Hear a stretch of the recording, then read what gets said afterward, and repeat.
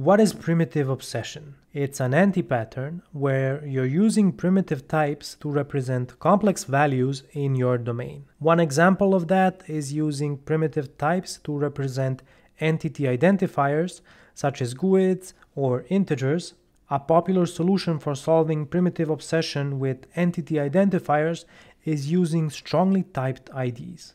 In this video, I want to show you how to implement strongly typed IDs in your domain and what are the benefits of using this approach. I mentioned that primitive obsession is using primitive types such as a GUID to represent something more complex. Now, in this case, we are talking about the identifier of the customer entity. So how can we solve this problem? Well, the solution is called strongly typed IDs, which simply means creating a type that is going to represent the ID of this entity. So how can you implement a strongly typed ID in your domain? You can start off by creating a class that is going to represent your strongly typed ID, and let's call it customer ID. Now, this customer ID should contain the actual primitive type, and then we can use a strongly typed ID in place of the primitive type. Now, the problem with implementing this yourself is you're going to have to implement the equatable interface for the customer ID. You're going to have to override the equals, and you're also going to have to override the getHashCode method, and you're also going to have to override the toString method, and so on. So in order to avoid doing all of this and still being able to ensure that your customer ID is one, strongly typed, second, it has to be immutable, and third, it has to support structural equality. Is there a concept in C# that supports all of these things? Well, yes, and it came about recently, well, not so recently anymore, but it's called a record. So instead of using classes to represent strongly typed IDs, we can use a record. And we can also use the primary constructor feature of a record to define our strongly typed ID in one line of code.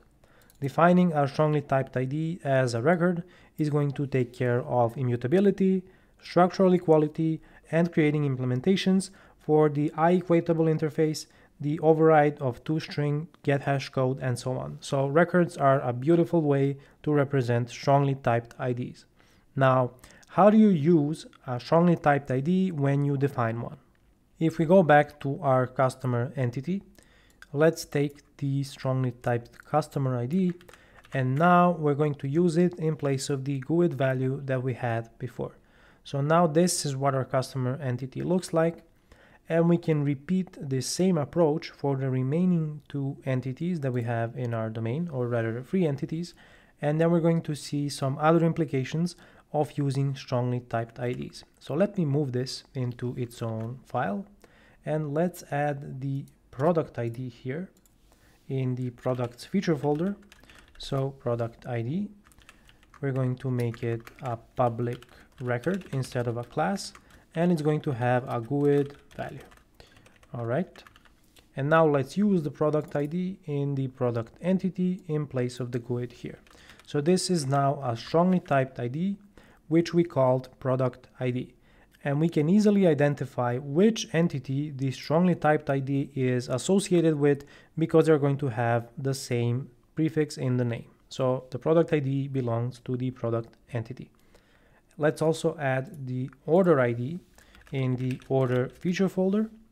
So let's create the public record order ID. Let's give it a GUID value, and that's it. And let's use it in our order entity. So here, this becomes order ID. Now, another interesting implication of using strongly typed IDs is you can also use them to reference other entities. Here we have a reference to the customer entity in our order aggregate, and previously we defined this as a GUID. Now we want to use the strongly typed ID that we just defined. So let's replace the GUID here with customer ID. So now you can see when we are creating our order, and we pass it the customer, we properly get the strongly typed customer ID value and set it on the customer ID reference in our order. The problem is we are trying to assign a GUID here as the strongly typed order ID, which will not work. So what you have to do is you take the GUID that was previously here and you define a new order ID instance and you just pass it the GUID value. Where this approach with strongly typed IDs really shines is in the line item example. And if you take a look here, we have a set of GUIDs that actually represent IDs for the various entities and the actual line item. The problem with this is that it's very easy to replace the actual values that you're passing into the constructor. So if I go to the reference where this is called, you can see that we are passing the IDs to the constructor of the line item. So what's stopping me from doing something like this? Let's say I switch places of the product ID, and instead of product ID here, I have GUID, new GUID. The issue with this approach is that I can easily mix them if I'm using primitive types, but if I switch this to be the order ID for the order ID and the product ID for the product ID, now my constructor becomes strongly typed. Let's also replace the corresponding value in our properties. So this becomes order and product ID. And what we are missing is the line item ID. So let's introduce another strongly typed ID to represent the line item ID. So line item ID, it's going to have a GUID value, and we can also move it into its own file. So let's go ahead and do that. And back in line item here, I'm going to accept a line item ID. And also let's replace the property type so that now it is strongly typed. So now our constructor has the same behavior as before.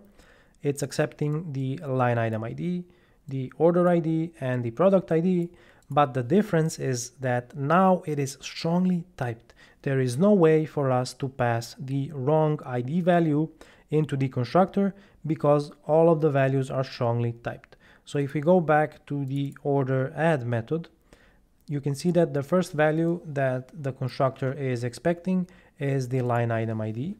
So let's go ahead and create it. So I'm going to say new line item ID, and I'm going to pass it the new GUID value. The second value that we are expecting is the ID of the order, which is the ID of the current instance, and the last value is the product ID. So now our constructor is strongly typed, and we are passing it the line item ID, the order ID, and the product ID respectively. It makes your method signatures much more honest, and one thing it also allows you to do is to remove dependencies on the actual entities. So for example, if we wanted to, we could replace this with product ID instead of product, so product ID, and also accept the actual price for the line item, which is the money value object, and we can call it price. So now we can even take this and pass it as the arguments into our line item constructor. I'm going to let you be the judge of which method signature looks better.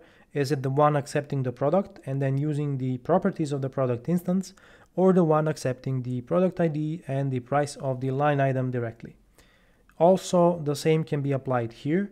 Instead of accepting a customer when creating an order, we can accept a customer ID, and we can use this customer ID to populate the customer ID reference on the order aggregate. I'm going to show you one more example where strongly typed IDs are useful, and that is method signatures in services like a repository. Let's say I create an interface for the iCustomer repository in our customers feature folder, and let's say that I want to have a method on this interface to get a customer by the ID. So I'm going to have it asynchronous, so returning a task. It may or may not return a customer, so I'm going to use a nullable reference type, and I'm going to call it getById async. You can see that by default we could be using a GUID value to represent the customer ID, and this is not problematic. We can implement the interface like this, and we can use the GUID value to match it to the customer in the database. But the better approach would be to use a strongly typed ID. So here, instead of the GUID, we would be using the customer ID. With this approach, our method definition becomes much more expressive, as we are clearly communicating that we are expecting a customer ID, which is strongly typed, to be able to implement this repository interface. I'm curious to hear what you think about using strongly typed IDs in your domain, like for example in the line item entity, which has references to the order and product entities, and also the ID of the actual line item is strongly typed. One slight problem with using strongly typed IDs is that they do not play well with ORMs like EF Core. So if you are using strongly typed IDs and you want to write link queries with EF Core, you're going to have to define a conversion from the strongly typed ID into the appropriate primitive value in your database, and also from the primitive value back to the strongly typed ID. If you do define this conversion with EF Core, then it's going to properly be able to translate queries containing strongly typed IDs. If you don't want to implement strongly typed IDs yourself, there's a nice NuGet package that you can check out, which is called strongly typed ID. I believe you were never going to guess it. It's a popular library by Andrew Locke, which contains a source generator to define your strongly typed IDs by using attributes. So you can also check this out. And I do hope that you enjoyed this video about strongly typed IDs. If you did, then make sure to subscribe to my YouTube channel, smash that like button for the YouTube algorithm, and until next time, stay awesome.